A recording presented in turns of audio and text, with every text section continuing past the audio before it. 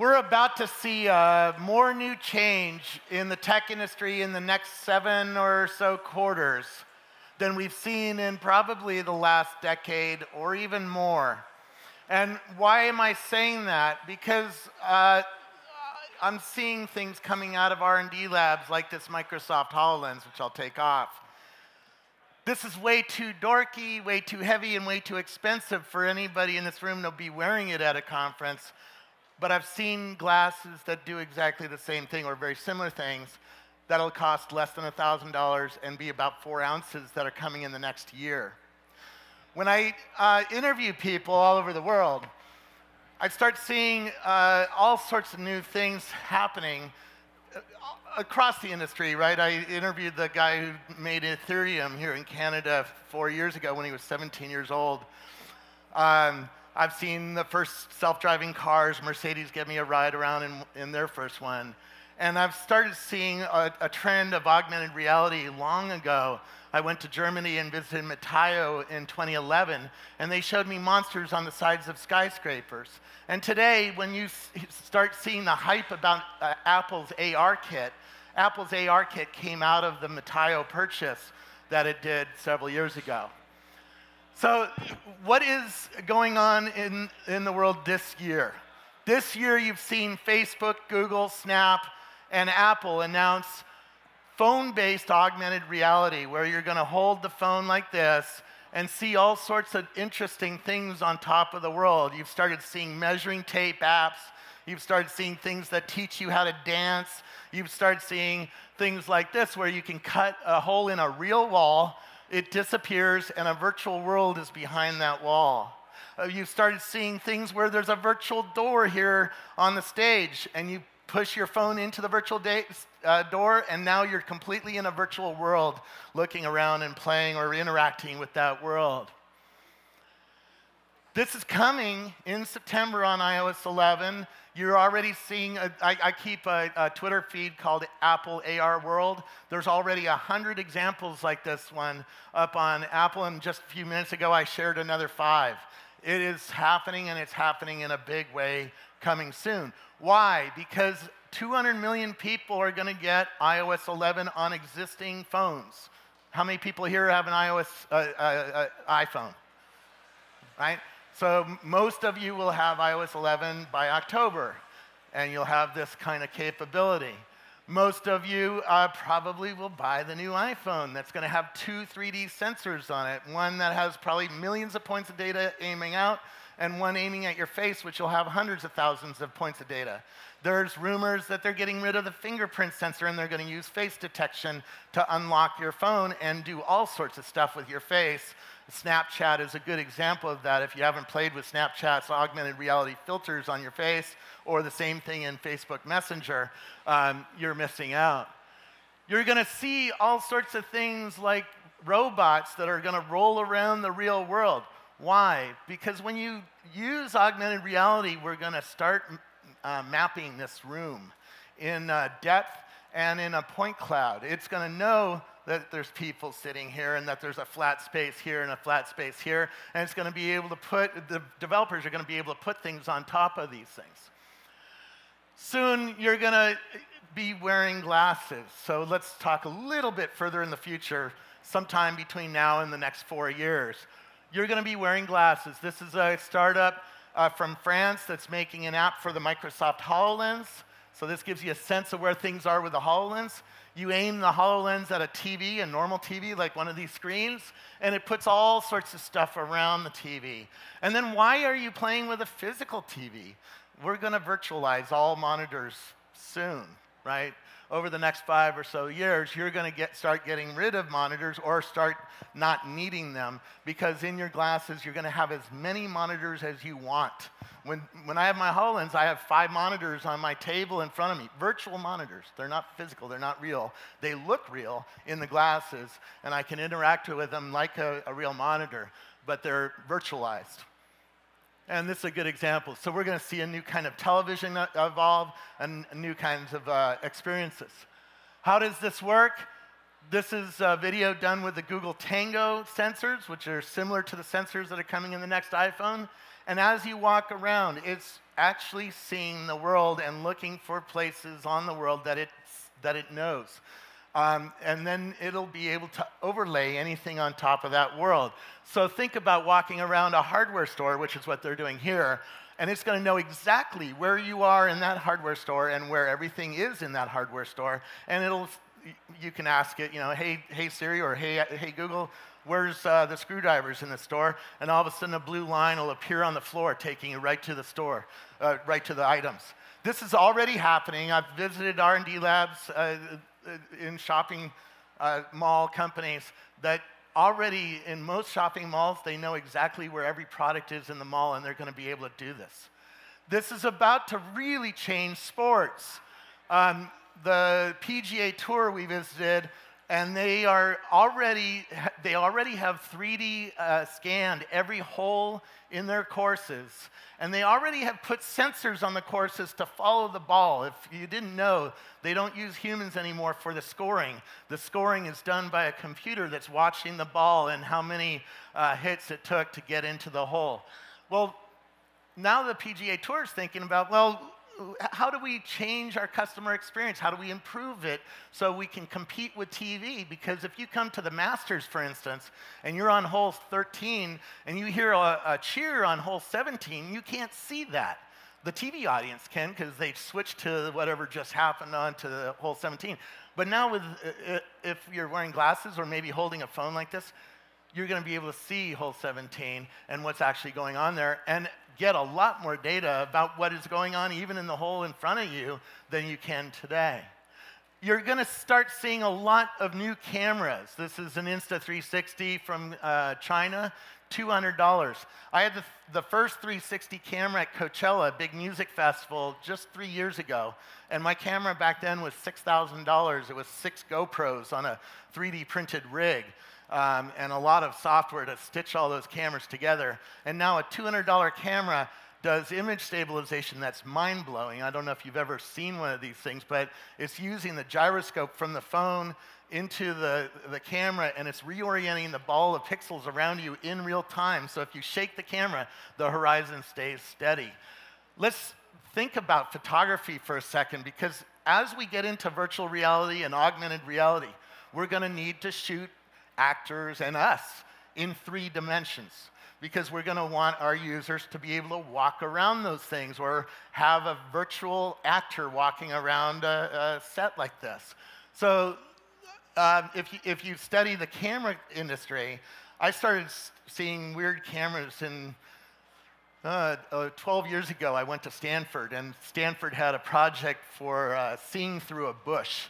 And that was a DARPA project for the military. The military wanted a camera that they could put up to a bush and see through the bush. And they built a grid of cameras that they would computationally look at all the light coming through the bush and add it up into a photo. That today is the Lytro Camera Company, and that's a light field camera. It's a sensor about this big with millions of imaging elements that are looking at the angle of light, plus the depth of light, plus the luminosity and the color of light that's coming into you. So we're just about to get some really crazy, weird things happening in photography. That camera, by the way, creates 300 terabytes of data per second. So think about how much data has to be thrown away in the camera to make any data useful out of that camera, because it's just throwing too much data at the world for that. But let's talk about a new kind of camera, similar, that's a volumetric camera. There's camera companies like 8i, and here we're going to see one from Microsoft. They're putting 50 cameras around you. I was shot in one of these in a store called Doob, which is making 3D printed models of people. It's a hot thing if you are getting a wedding cake made. Put 2 3D printed images of you up on the top of the wedding cake. But I was done. The first video I showed you where I was on stage with Philip Rosedale, that was actually virtual. And that was a volumetric image made of me put into virtual reality. So let's watch this video and get a taste of what the industry is doing with these volumetric cameras. Actiongram is an app that allows you to bring holograms into the real world and create and share videos. Being able to incorporate visual effects into live action right there on set is a lot of fun and gets your brain going. It's great to work with holograms in the first place. That's already cool, but the fact that there are these iconic characters makes it even cooler. I'm going to approach the stage and say, let's roll cameras, roll sound. You know, you want to kind of direct your performances. Yes. Action! Welcome to HoloLens. Oh my. Goal!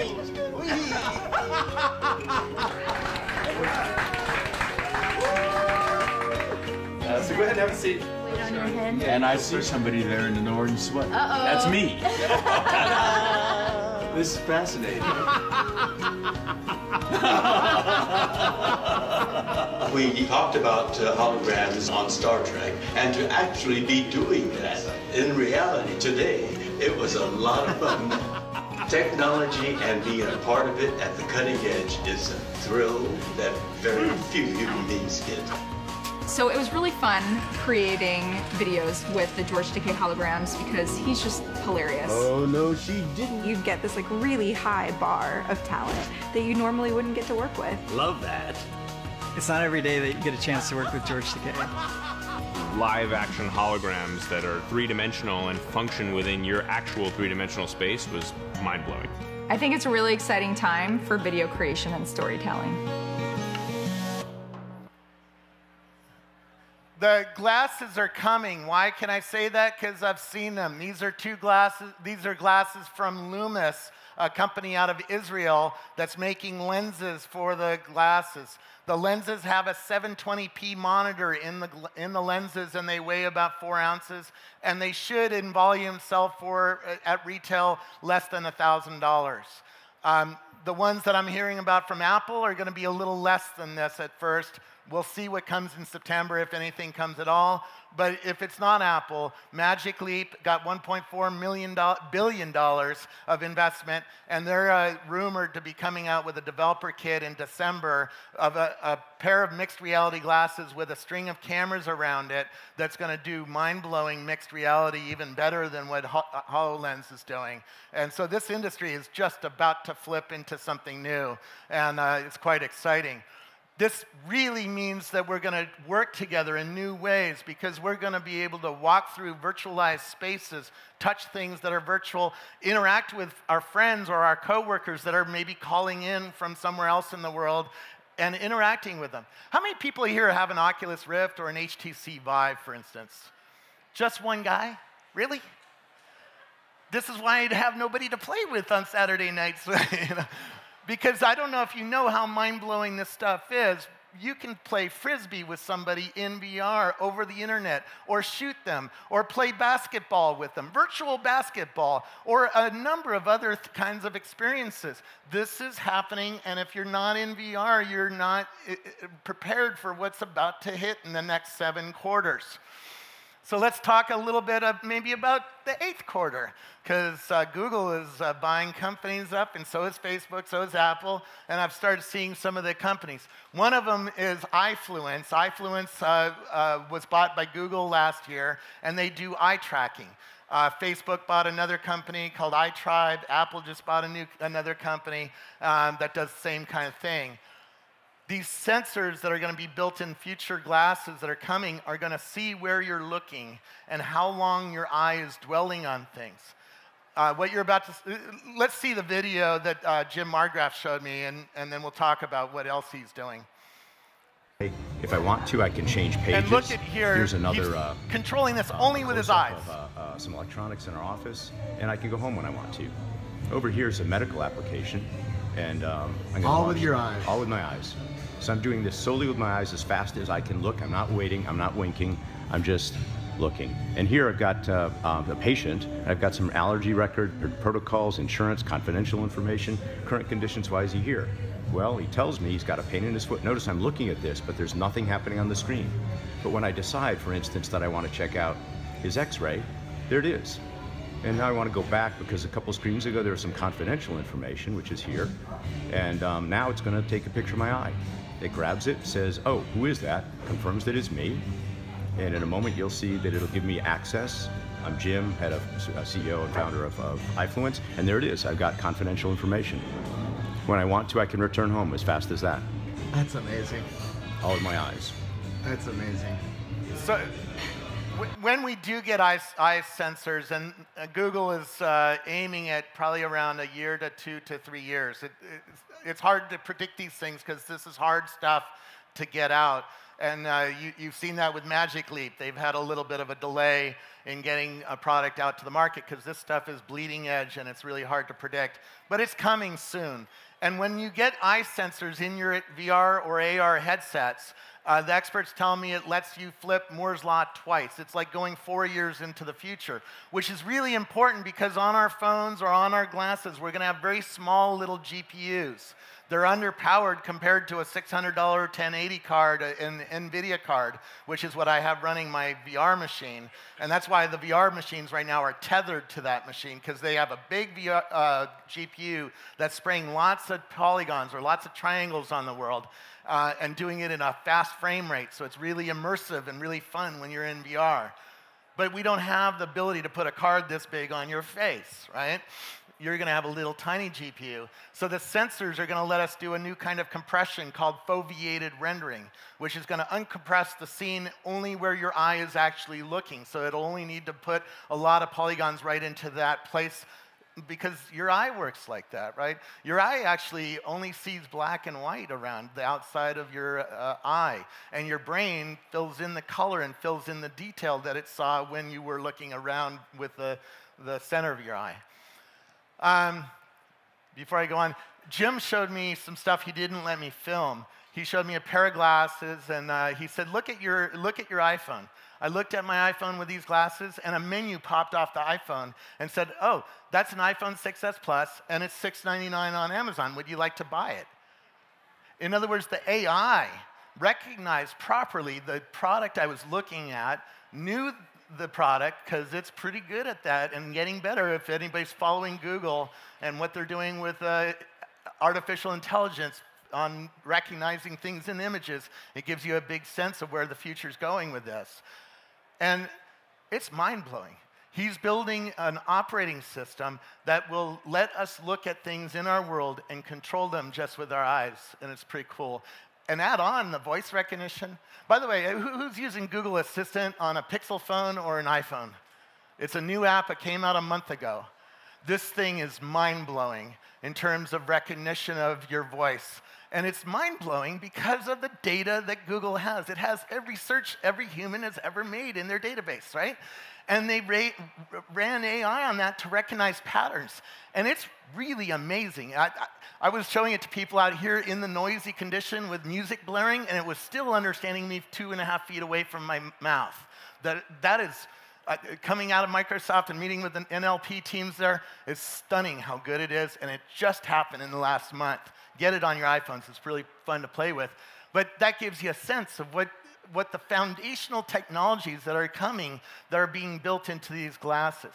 And finally, we're seeing new kinds of social systems being built. And Facebook is just one of them, Altspace VR and High Fidelity, and Sansar is just getting some press this week. There's a bunch of them. What you're looking at here is Facebook Spaces in VR, and soon it'll be in AR because Mark Zuckerberg told me that he's building augmented reality glasses, and he hopes to be able to do augmented reality glasses that'll do both VR and AR. And even if he doesn't do it, Apple's working on this. HoloLens, Microsoft has billions of dollars being invested in HoloLens. Somebody will figure out a product that gets us, or most of us, excited about this new world. But when you're seeing Facebook around you coming in, and you're able to grab a picture and make it bigger virtually, and then put it over here, and call in your friends into your 3D space, and then turn on a 3D video that you shot on this $200 camera and relive a moment, like here in Montreal, I've been shooting a little bit. It's really mind-blowing. It's something you guys need to see and need to understand to be part of this industry going forward, because this will happen, and this will catch a lot of people unaware if you aren't keeping up to date on this. So, thank you very much. This is just a little taste of what I'm seeing around the world. It's a fantastic world. It's a world that is also coming out of the self-driving car industry. If you think about it, that car has to recognize the difference between a dog, a cow, and a cat, and a kid, and a tumbleweed. In other words, the AI is being developed to recognize everything in your world, and I'm starting to see products that use this. There's a new security camera coming out later this year that will watch your house, and you'll be able to search for things like, show me when my dog has jumped on my couch. How does it know what a couch is and what a dog is? Well, it was taught that by the AI systems that are coming out of the self-driving industry. And your mixed reality glasses, when you get them, are going to need that AI as well, because one of the flaws of this HoloLens is it only knows surfaces, and same thing with Apple's AR kit. Right now, it only knows surfaces. It doesn't know that's a chair. It doesn't know that's a human. Soon it will, and that's when the developers are really going to be able to build really immersive and really interactive things. So thank you very much.